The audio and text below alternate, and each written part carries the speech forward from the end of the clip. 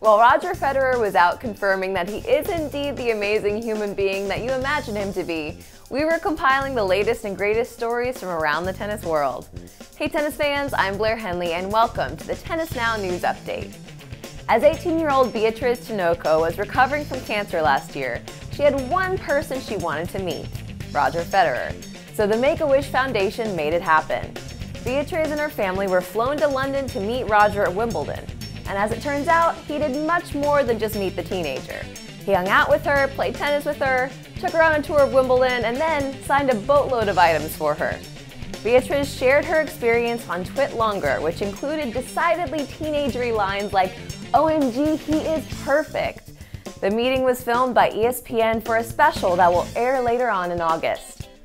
77-year-old golf legend Gary Player, yes, that Gary Player, thinks top golfer Rory McIlroy's relationship with Caroline Wozniacki could be a factor in his recent struggles. Quote, "When you're in love as a young man, naturally golf seems to take second place for a while. That's natural. Love is still the greatest thing that ever happens in our lives. Now the thing is, for a man like Rory, the talent galore, he's got to make sure he has a woman like I've got, who's been married to me for 56 years, that has only encouraged me to do well and made all the sacrifices." The good news here is that Gary Player clearly doesn't think Wozniacki would be a good fit for him. Thank goodness for that. Andy Roddick had something to say regarding Player's remarks, tweeting this when the news broke. "I'm so sick of people bagging on McIlroy and Caroline. They're both very bright and nice people.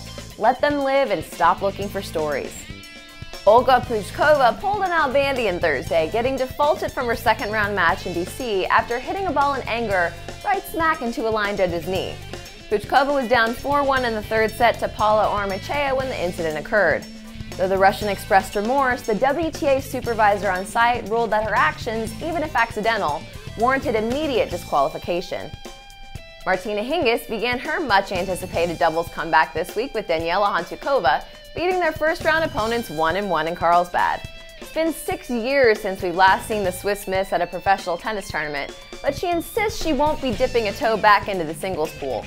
For now, she's just a doubles specialist. Nike has released their new US Open kits, and let's just say Federer's pink shoes at the Australian Open are nothing compared to the eye-popping Zoom Vapor 9 tours he'll be wearing in New York. Check those babies out! Nadal and Del Potro will have similarly bright footwear, so Roger will be in good company. Maria Sharapova and Serena Williams will have feminine, flowy looks for their day dresses. And now for your weekly dose of cute. I give you Marcos Baghdatis with his daughter Zahara. Tough to tell who's having more fun in this picture. That's all for today's Tennis Now News Update. On a scale of 1 to 10, just how classy is Roger Federer? What do you think about Wozniacki and McIlroy? Let us know in the comment section below, and make sure to subscribe to our YouTube channel so you can see when we post new content. We'll see you next time here on Tennis Now.